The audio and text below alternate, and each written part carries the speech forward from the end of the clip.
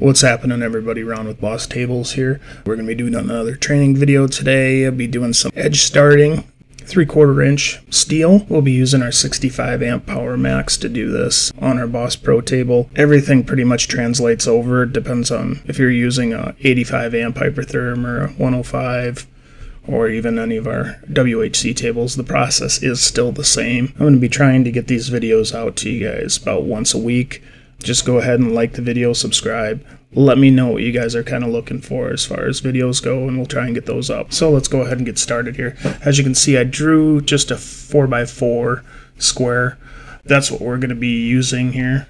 So I'll push that through into cam, and this is kind of where we're going to get everything set up.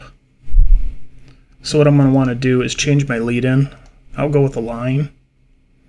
I'm not too worried about a lead out. You can go ahead and put one in. That's going to be your preference on this. I'm not going to do it.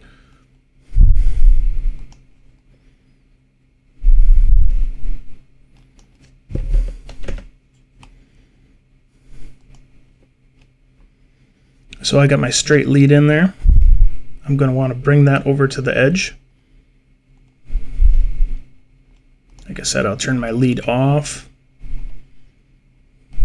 Now what I want to do is get my beginning of my lead in right on the edge of my material. You can see as I zoom in, it gets a little closer. My tolerances tighten up.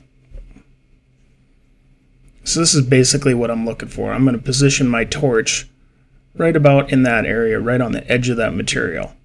You still want to be able to sense the material in order for it to cut, but I want to basically split that shield right on the edge of that material.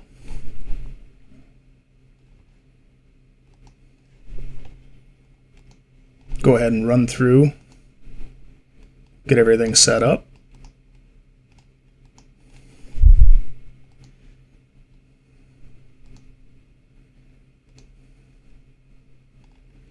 As you can see, it's going to tell me to do an edge start. That is not selectable. It's built into the system. And I can go ahead and push that over to CNC. So I have my torch all set right on the edge. I'm going to go ahead and start my cut.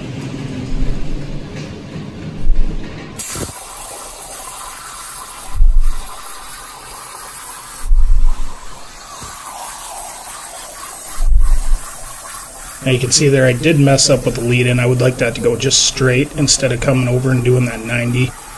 My bad. I do also really like doing the looped edges, especially on thicker material, instead of just the straight sharp edge option. This keeps your torch in motion.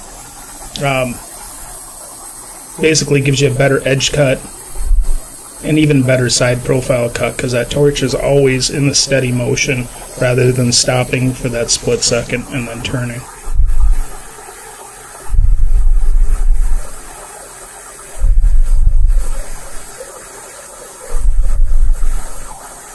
Again, these are just normal Hypertherm numbers. I did not change the tool chart one bit.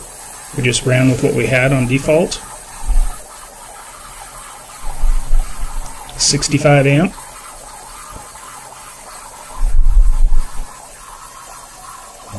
Nice clean cuts. Thanks for watching.